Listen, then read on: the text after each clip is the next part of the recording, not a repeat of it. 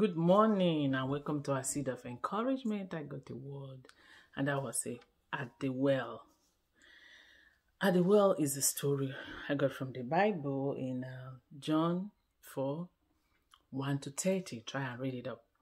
But that is the story of Jesus and a woman. And that is the longest conversation Jesus had in his entire ministry on earth. Go and check it out. With a woman. So woman, you're precious in the sight of God. Don't ever let anybody take that away from you. And so I want to talk about the well. You know, Jesus finished ministering to people, baptizing them in the Holy Spirit and all that. And then he said he has to go to Samaria. So his disciples, they were like hungry and saying they want to go to the town and pick up food. Just say, okay. He went and sat by the well. Then a certain woman came to draw water from the well, and they engaged in a conversation. Jesus told her certain things. Jesus told her, draw water, give me water to drink. She looked at her and said, no, you are from Israel. How can I give water to you? You know, I can't give you water because the tribe Jesus came from, they don't deal with the Samaritan. So Jesus said, if you know who you're talking to, you know this is the living water. You will never thirst again. She looked at Jesus and said, you don't even have what to draw water from, so how about me giving me water that I will never thirst again? And you know, it gets interesting, and then Jesus explained to her, and then Jesus told her who she is. And her eyes were open. The eyes of her understanding was open. She's been blindfolded for a long time of her life.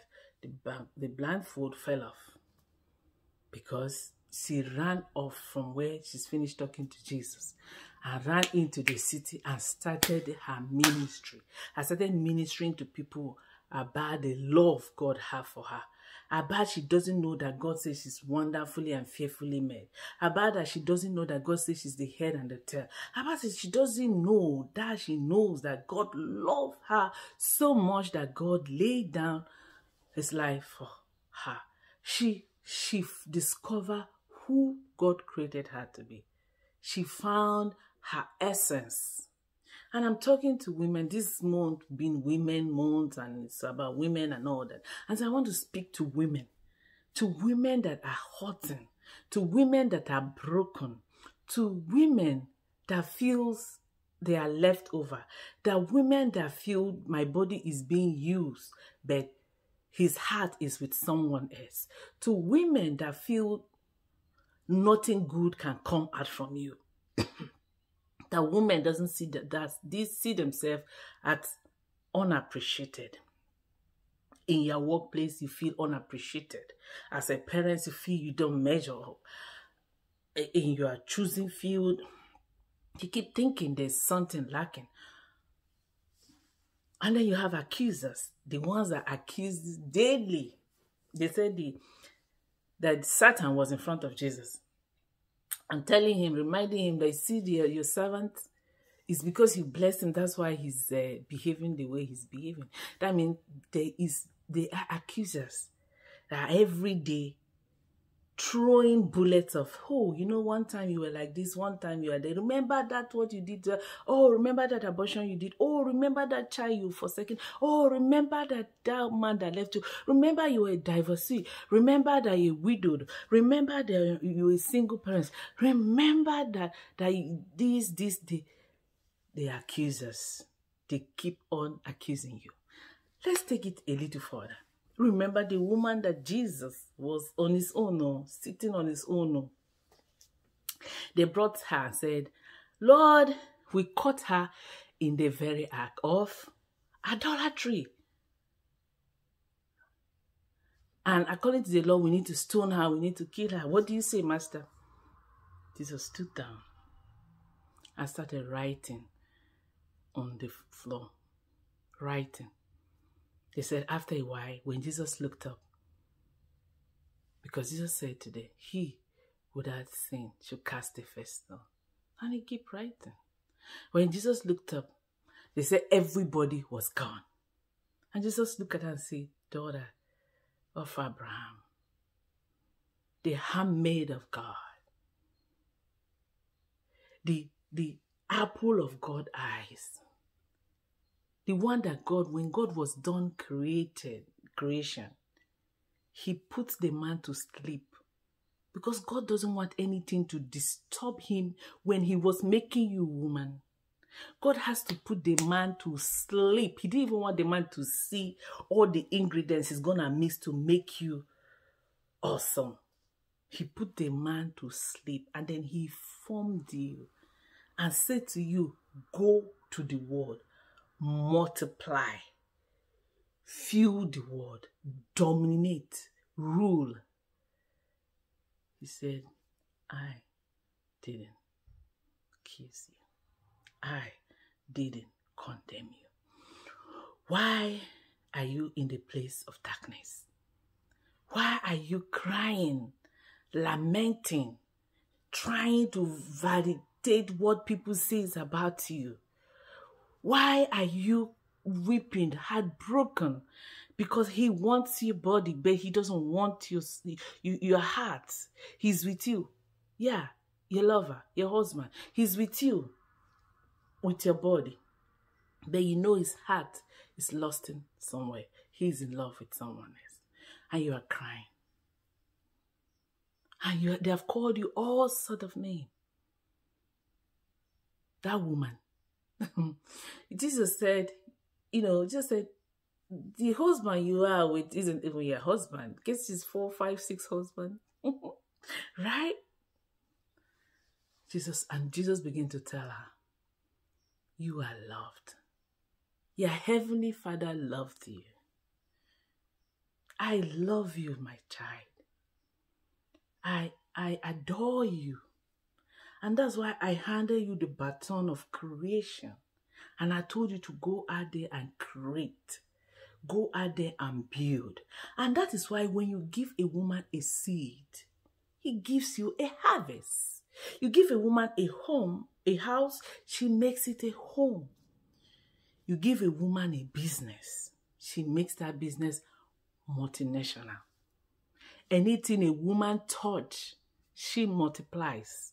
Whatever a woman held, she nurtures. That is why you see a woman calling the husband baby or the lover sweetheart or obim, because they nurture, they just have it in them to nurture. A woman comes into a man's life, the man's life change because she's a helpmate. Now the man can relax because the woman will bring up wonderful ideas that will blossom the man. And then you see the man all, all rubbish and fun, like, since the government is adding weight. Because a helper, a nurturer, have heard him. Woman, die at lows. He didn't accuse you. Remember the woman, the Mary, the one that break the alabaster oil at the feet of Jesus.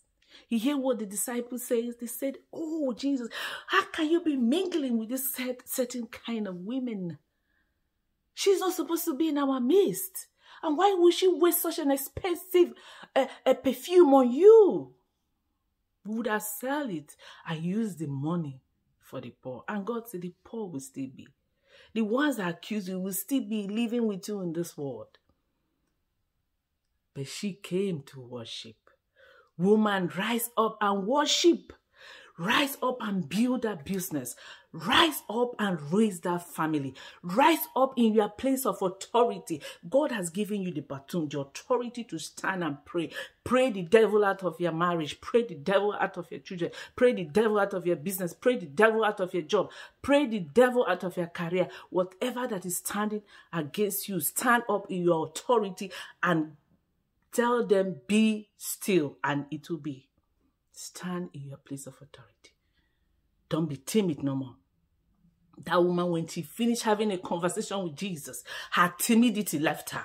Her eyes got open because she got understanding. She got the feel of who she is. She knows who she is, and she stands in that authority, and nobody can intimidate her anymore. Now she can go to the well whenever she wants to go. She used to hide to go to the well. At noon, when nobody goes to the well, that's when she go. But when she encounter knowledge, in knowledge of who she is. The Bible says, my people perish for our lack of knowledge, ignorance. But when she found the truth, they said the truth.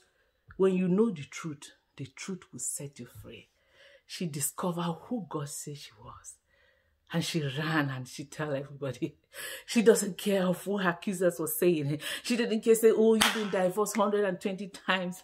She ran out and said, I am the handmaid of God. I am fearful and wonderfully made. See, I saw somebody that loves me. I found who loves me. Oh, I'm loved. I'm valued. I'm appreciated. I am beautiful, I'm wonderful. I am not what you say I am. I am a child of the Most High God. He has filled me with His righteousness. He didn't condemn me either. Rather, He has pulled me up in my place, in my horrible pit, and He has put my feet upon the rock, and I'm standing tall because I'm the head and not the tail. I am above and never beneath, and nothing can take away. They say when women pray, when you find your place, when you know your place, you tell the devil, get the hell out of my life. And you begin to live in the fullness of who God made you to be. I came today to encourage you, woman. I came today to tell you that you have been set loose. You are free. Martha said, at your will, Lord. Nevertheless, I believe. Lazarus was saved.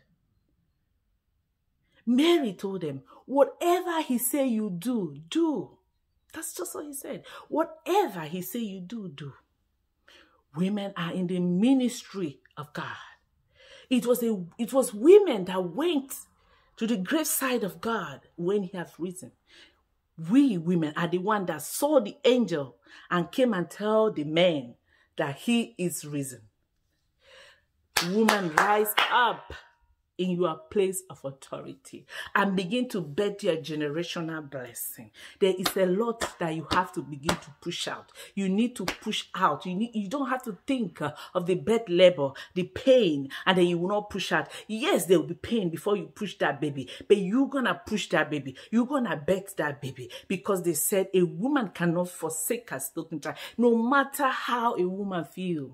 She can't forsake. That is why you see women, they say single mother, single this, single that. Because a woman can't leave the child.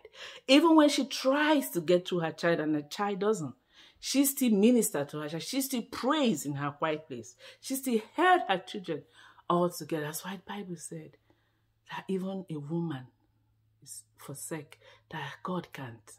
And I'm telling you, women, rise up. You've been the backward for a long time. You've been in darkness for a long time. That is why when you step in certain places, a woman, if you walk in your authority, there are places you step in, they know you came in, because darkness just have to give way. Darkness cannot stand where light stands. So when you step in, darkness leave. And when you know what you have, you know who you are, that God have created you and give you the baton of creation. That's why when you go certain place, their body gets irritated. Because there's a reaction. You know, when you walk into somewhere and you have light, darkness begin to make noise. It begin to crumble. When Jesus went into a place, they said, no, Lord, what are you doing here? What do you want? And Jesus cast those demons from the man, and they ran into the pigs, because they know the authority you have. Do you wonder why when you go to certain places, they hate you? And then before you know it, they all line up, become your followers, and you begin to see duplicates of you in them, because they are now living like you. Because you have an authority. You have an authority on your head. You have a seal on your head. Women, put on your crown. Queens, princesses, put on your crown and stand in your royalty. Stand in the place of your authority. Stand in your essence and begin to bet out the multi-ministry, the industries, the families, the house, and everything that God said you should build. The nations. Because the world is waiting earnestly for the manifestation of the children of God. It's high time. Get up to the front row. No more sitting at the back seat. Get up. Be in charge. All right, women. So, God loves us so much. I tell you women that God loves us so much.